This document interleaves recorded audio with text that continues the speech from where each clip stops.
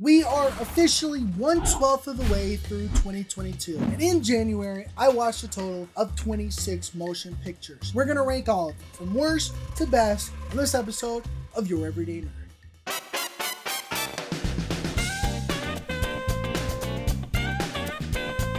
Nerd. Where's the yin shelf? What's going on?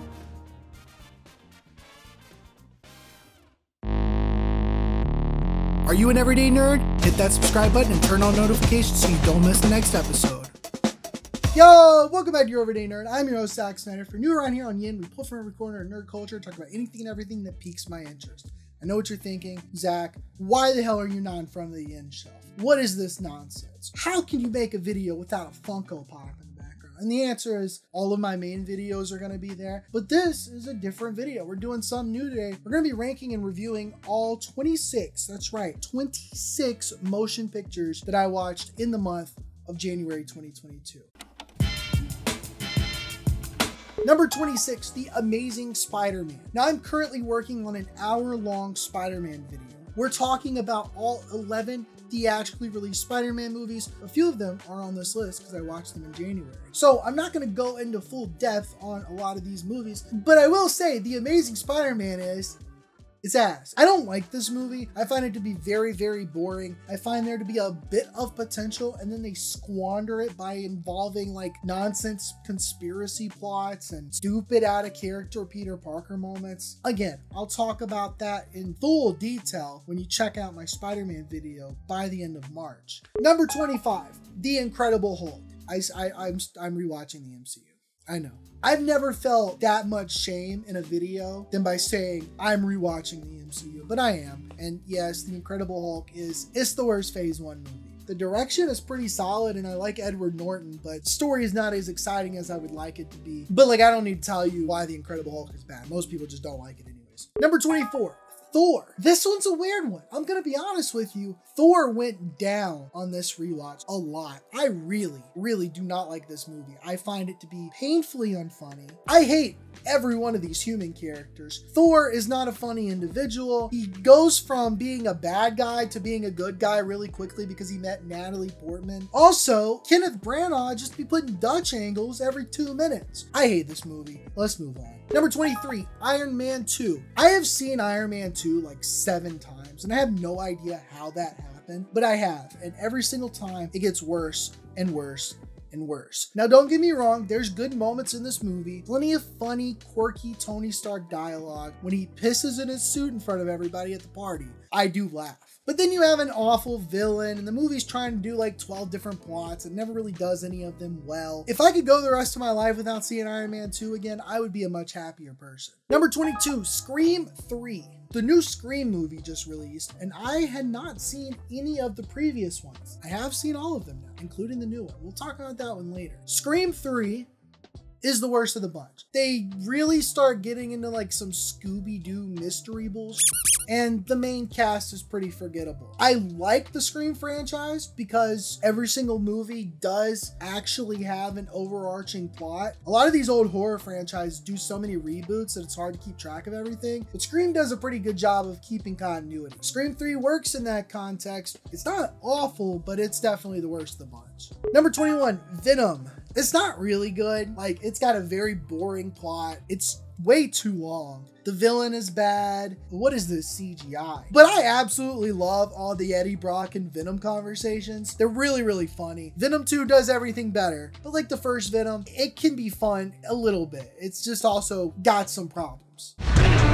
Number 20, Spider-Man 2. I promise I have watched some good movies this month, but like I said, we're doing the Spider-Man video, so I had to rewatch this movie. And you know what? I used to say it was the worst one of the bunch. Now it's actually kind of funny in some aspects. It's kind of epic in other aspects, but it do have some very glaring big problems, and that's why it's still so low on this list. Number 19, Spider-Man 3. Oh boy, man, the Raimi trilogy. It's like really good, and then it gets into great, and then it gets even better. Spider-Man 3, man, like what can you say about it? It's so funny. Every scene in this movie is almost laugh out loud hilarious. I absolutely recommend seeing Spider-Man 3 as a comedy. You'll be a better person for it. I promise. Number 18, The Worst Person in the World. This is going to be a controversial take. I like this movie, but I did not love this movie. This is an indie film that's been really well received, and I went into it highly expecting it to be amazing, and I loved that first hour. I was really getting into the characters, I was getting into the relationships, but then the middle of the film just did like this really wacky, bizarre sequence that, while cool on paper, and in any other movie, I would have absolutely loved it. It took me out of the film, and towards the end, something happens to a character, and I'm supposed to care about him, and yet I ended up not caring about that character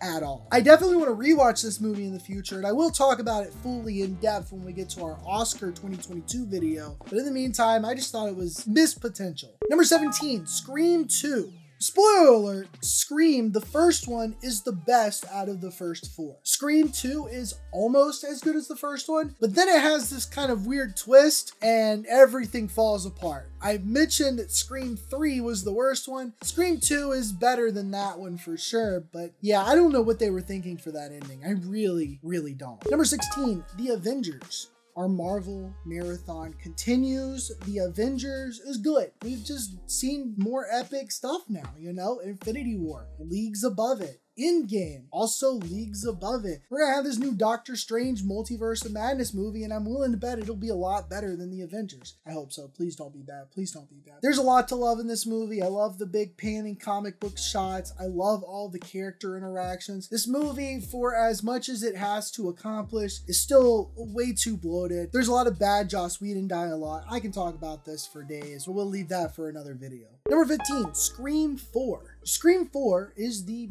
best movie of the franchise, did it in the first one, and that also isn't the fifth one. Scream 4 is good. I like the new characters. It's kind of disappointing that we're not going to get more of those in the future. I like what the franchise has done. It's continued to get more and more meta. Easily the best one since the first one, and also the fifth one, but we'll talk about that later. Number 14, Someone Great. A couple of years ago, I started working on a video where I was watching every single film and TV show that actor Lakeith Stanfield starred in. He's easily one of my favorite actors working today. Well, this is one of those movies that I hadn't gotten around to, and so I finally watched it, and it's a Netflix rom-com, and you know what? It's actually pretty good. I was a little surprised that there wasn't that much Lakeith in it, so that was disappointing, but it's an interesting entry in the rom-com genre in that it takes place after the breakup happened, and there's no getting back together. Instead, we see our lead actress try to get over this breakup. We see her interacting with her friends, and it's all about moving on and going forward in her life. And I like that a lot. There's some cringy millennial humor that I'm not a big fan of. If I have to hear another Harry Potter joke in a movie, I swear, I might just have to. Number 13, Scream. The very first Scream movie also surpassed my expectations. It's not like the best film in the world, you know, there's still problems with it. Even though it started a lot of the tropes in the horror genre, it still feels dated. It's just because it's 26 years old. It makes sense. But I like all of these main characters. They're easily the most memorable in the franchise, and that's why we continue to see those characters throughout the next 4 films. I do like Scream 5 more than this, but I watched that in February, so I can't count it here. Number 12, Spider-Man Homecoming. Another MCU movie, another Spider-Man movie. Another one. Homecoming's pretty good. It's not aged as well as I would like it to. Some of the humor is cringy. I like other Spider-Man movies more than this, but as the first MCU Spider-Man, it is pretty epic. I'll talk about this more soon. Number 11, Captain America, the First Avenger. This one surprised me. Out of all of the Phase 1 MCU films, I did not expect to like this one as much as I did this time. The First Avenger is just a really good origin story. If you like a film like Sam Raimi's Spider-Man, you're probably gonna like Captain America, the First Avenger a good bit. It falls apart in the third act. I'm not a big fan of the Red Skull. I think Bucky could have used a little bit more character work. But other than that, Steve is such a great protagonist. I love seeing his character arc, and that ending, man. When that final shot, fantastic. Number 10, Iron Man. It's still the best Phase 1 film. I love Tony Stark's character. Lots of great jokes here. It also falls apart towards the ending of it, but it's like only the last 15 minutes. I don't like Obadiah Stane. Nobody cares about the Ironmonger. But everything before that, pretty good superhero movie. Number 9, Venom, Let There Be Carnage. Venom, Let There Be Carnage is the best movie ever made. No, I'm not being held hostage. I genuinely believe it's the best movie. This movie, Cinema, if you go into it expecting an hour and a half of comedy, you're gonna love this movie. I want more movies like this, especially in the superhero genre. It's literally just Eddie Brock and Venom breaking up in their relationship. It's hilarious. Number 8, Spider-Man Far From Home. The sequel to Homecoming, Far From Home, is also pretty good. Again, this one's gone down a little bit on my rewatch now. I used to give it a 10 out of 10. Not quite a 10 out of 10. There's some questionable choices. Peter almost drone striking a bunch of kids. That's weird. I don't like the shield nonsense. The fact that Nick Fury is a Skrull, I'll complain about that later. Anyways, pretty good Spider-Man movie. Not the best, but still pretty good. Number 7, The Adventures of Elmo and Grouchland. This is my first movie of the year. I watched it after midnight on a Discord call with my good buddy Aiden Matthews. I have mad nostalgia of this film from when I was a kid, and I've always loved Elmo. It's such a good children's film. Every single element of this film works really, really well. Some of the cast members were literally on Broadway. Elmo learns to share with his friends. Just a powerful work of cinema. I'm not even joking. It's a fantastic film for what it is. Number 6, Fargo. I mean, I guess it's better, like slightly better than Elmo Adventures in Grouchland. Fargo, directed by the Coen brothers, pretty epic 90s film. I'm a big fan of movies like this that make you anxious the whole time, wondering what's gonna happen next, where's the characters gonna go, and then boom, the character gets what's coming to him. Great film, everybody loves Fargo. There's nothing new I could say right now. Maybe I'll talk about it more in the future. Number 5, The Tragedy of Macbeth. I'll keep this one short because I'm sure nobody wants to hear me talk about Shakespeare for 12 minutes yet. Got to do a Shakespeare video in the future, for real, for real. The Tragedy of Macbeth is probably the best Macbeth adaptation put to film. And I don't know this for certain because I haven't seen a whole bunch of other ones, but like, this is fantastic. I love the artificial sets. I loved all the acting. Denzel Washington, Frances McDormand, both do a fantastic job. And then they have the 3 witches portrayed by this one actress, and it's brilliant. She gives such a fascinating and terrifying performance that I'm like, why wasn't this done sooner? This film got nominated for a couple of Oscars, so I'll talk about it more in the future. But for now, I'd say if you're into Shakespeare, definitely check it out. Number 4, Spider-Man Into the Spider-Verse. It's a great movie. What else you want me to say? I'm gonna complain about it a little bit in my Spider-Man video because like I'm not a big fan of Kingpin. I don't think the humor is as good as it could be. The story isn't as engrossing as I would like it to be for future rewatches. But like this is a literal piece of art. Everybody loves this movie. I love this movie. I just have a couple of nitpicks with it. Number 3, The Master.